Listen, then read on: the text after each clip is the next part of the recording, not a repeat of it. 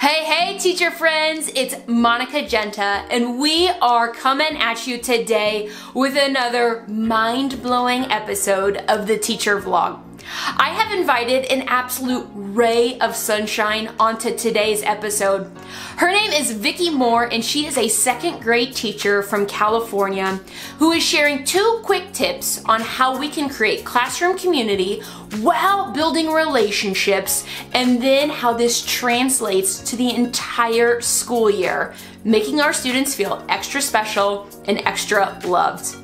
Now, at the end of the episode, I want you to stick around because I've got some additional links to even more amazing tips and tricks to help you in a really great way this week. For right now, let's check out Vicky Moore because she is sharing quick tips like crazy, and you're gonna love them.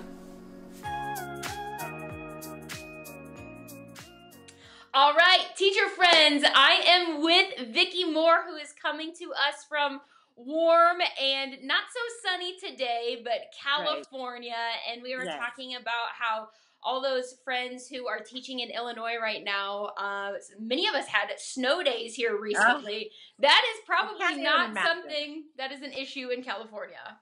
Never had a snow day, no. Why don't you go ahead and tell us a little bit about these tips?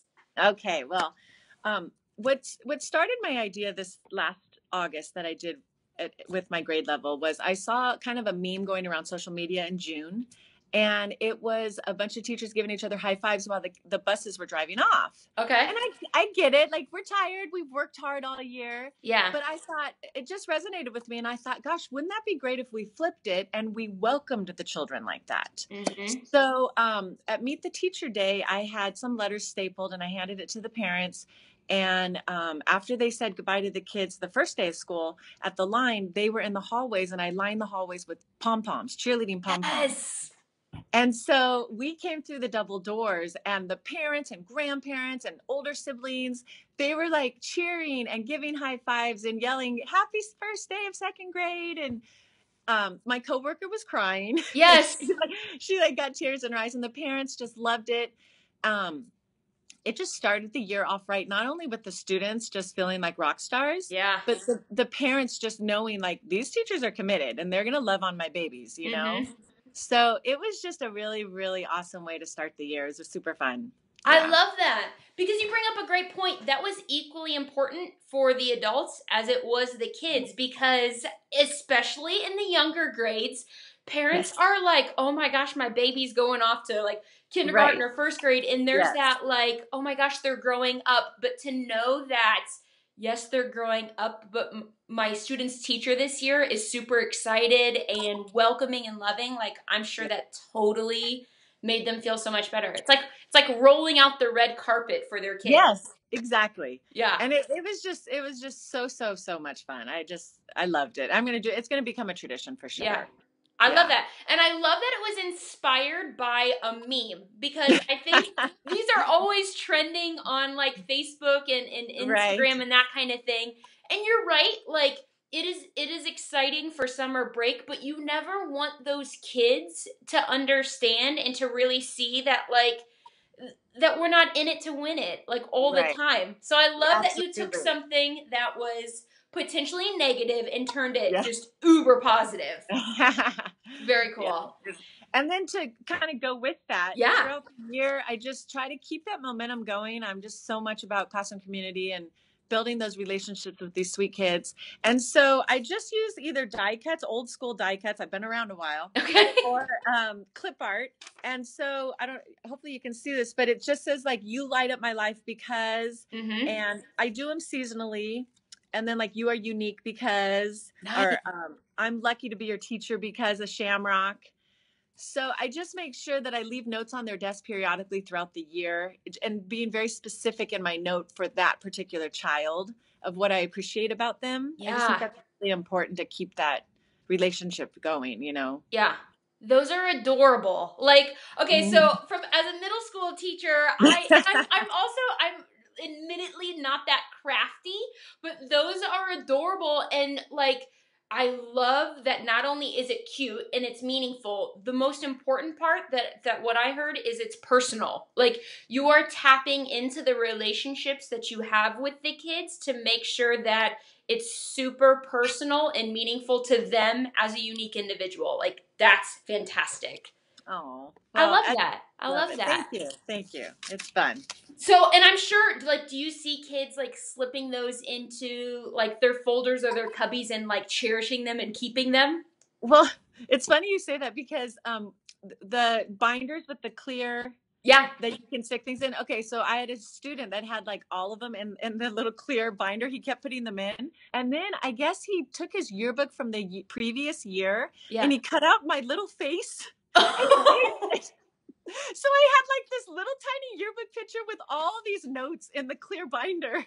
Oh my gosh, that is the cutest thing ever. You're like a superhero, really like a celebrity to these kids. It was funny. That is cute though, because I think that brings this entire conversation full circle. The fact that you made the kids feel like celebrities from day one, and that you were this incredible, inviting environment, but then you continue to show that throughout the year. And now, like, you're the super celebrity because they're cutting your little yearbook picture out and like... That's amazing. Very, very cool. Well, good for you. I think it's teachers like you who understand the importance that when we are building a classroom community, it translates into really strong relationships.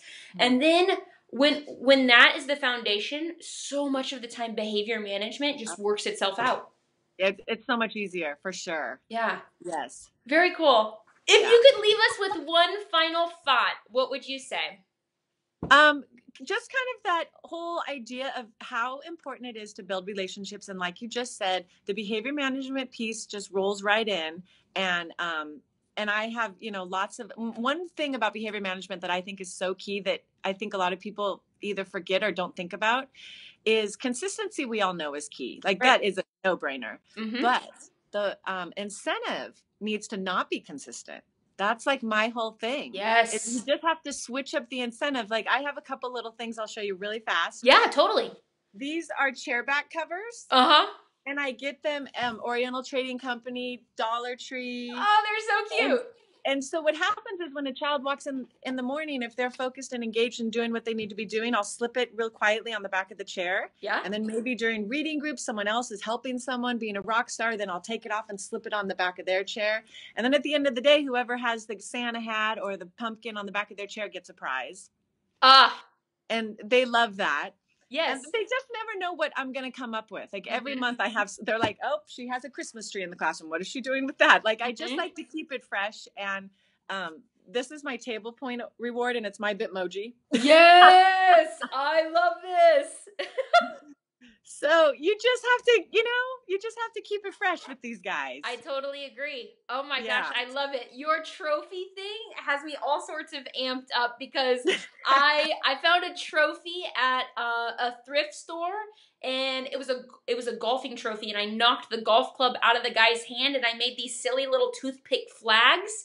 Oh my goodness. And I do something similar. So the class period of the day that has like the greatest behavior, they get their little toothpick flag in the guy's hand. In the guy's hand. That's awesome. And it's perfect. And I love it. It's those silly things that are really inexpensive and make such a big difference because it's always like, ooh, what's happening next? Yes. And awesome. it keeps them on their toes and they want to behave because it's fun and exciting and new, Yeah.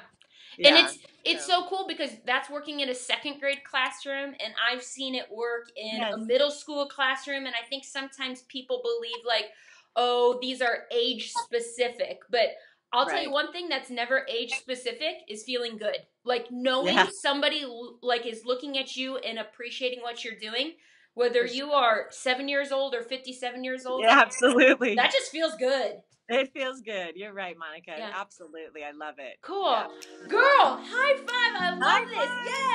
Yes. All right. How great was that?